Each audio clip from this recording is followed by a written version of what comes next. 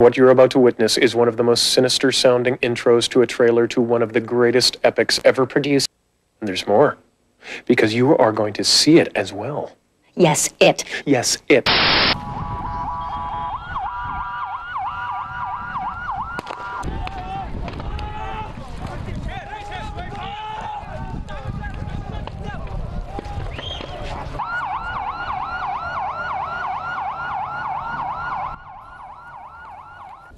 Now, several demonstrators had difficulty breathing after inhaling tear gas fired by Israeli troops.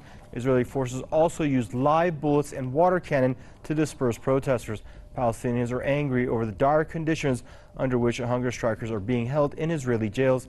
Health condition of well over 1,600 inmates is said to be critical 25 days into that strike. According to the Palestinian Prisoners Club, prisoner situation has become sensitive and dangerous.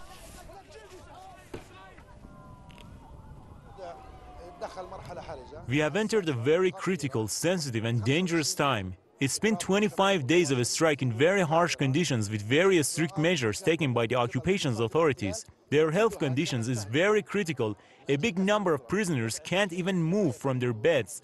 They can't even perform their basic needs. On top of that, some prisoners got sick, and to be treated, they need to eat because the medicines for it can't afford empty stomachs. Ferris added that Israeli authorities ignore the consequences of the prolonged hunger strike.